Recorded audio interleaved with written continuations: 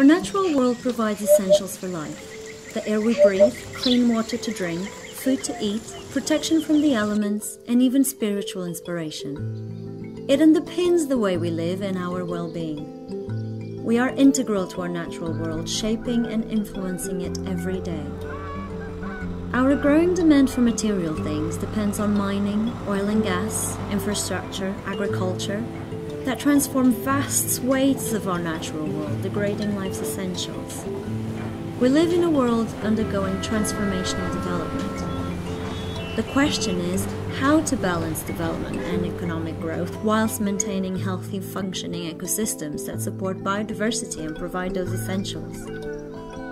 Before answering that, we need to understand how ecological processes support a healthy, functioning ecosystem.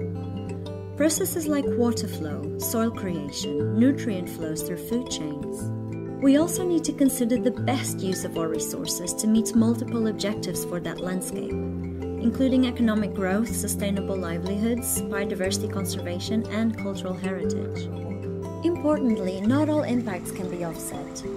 Impacts to ancient wetlands, rare threatened species, spiritual sites, once they're gone, they're gone. Therefore, the first step is to identify those spaces, species, or even processes that are so important that impacts should be avoided at all costs. Next, we need to minimize impacts to protect sensitive habitats through careful design, technological innovation, and thoughtful management. And where impacts are unavoidable, we ask, is there potential for ecological restoration?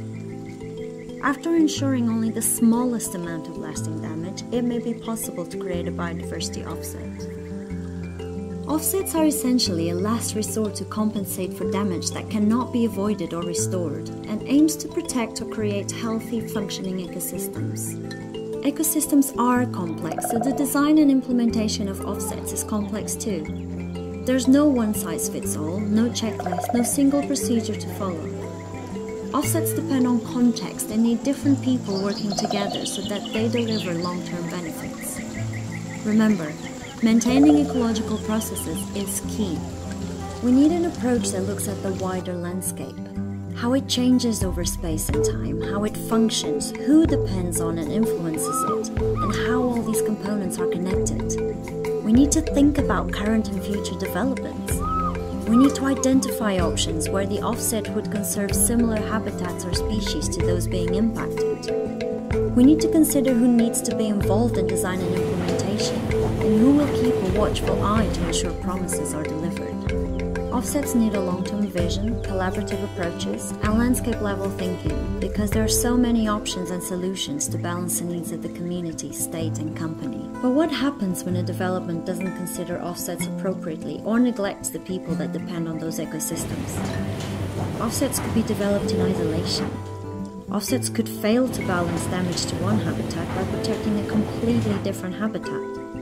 Important communities or groups might not be engaged in the process of identifying, designing, and implementing the offset.